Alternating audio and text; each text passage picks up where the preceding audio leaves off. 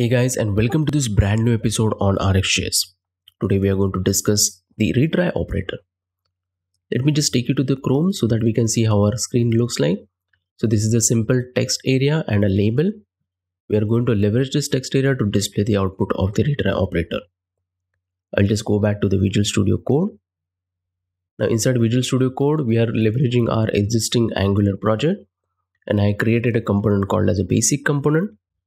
Inside this component, we have a method called as create retry observable. So let's go ahead and create our very first observable using interval.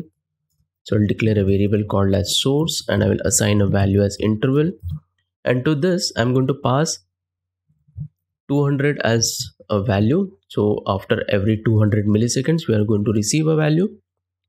Let's go ahead and subscribe to this value so that we can display it inside our text area. And this time I'm going to say this dot input dot native element dot value plus is equal to, let's just assign this value.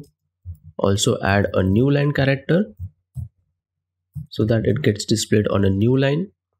Let's just save it. And inside Chrome, you will see that the 0, 1, 2, 3, 4, 5, 6, 7, 8. So this is the value which is getting appended inside our text area. That's the usual behavior of interval.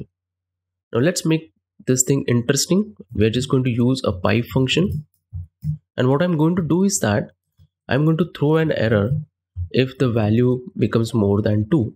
So in that case, I'm using MergeMap, and inside this MergeMap, I'm going to add a condition. If the value is greater than 2, then in that case we are going to throw an error. So return throw error. Let's add some meaningful message. The value is more than 2. If everything is proper, then in that case we are just going to return the value. And this time if I'll save it, you will see that 0, 1, 2 is getting printed, but after that the observable stops. There is no value that is getting appended to our text area. What's the reason? Yes, you guessed it right. Because we have thrown the error, the observable just stops over there. Now let's assume that we want to retry this operation in case if there is an error.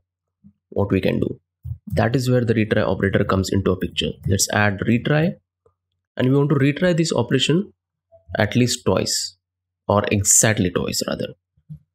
If we just go back, you will see that the 0, 1, 2 is getting printed, and the moment there is an error, it is actually repeating the whole process again, but this time it is happening only twice. After that, the observable just stops and there is no more value that is getting appended. So that is the core functionality of the retry operator. It comes into a picture only when there is an error with the source observable or your pipe operations. Now you might have a question that where is this retry operator is actually useful. Now imagine a scenario wherein you are invoking an HTTP URL, and then that HTTP URL fails with some error. Now instead of forcing the user to press the button or perform certain actions, you might want to handle that particular scenario from your framework itself. You guessed it right. That's where exactly you will be using the retry when function. I'll show you a concrete example of retry when with a fantastic strategy in the next video. Till then, take care and build something.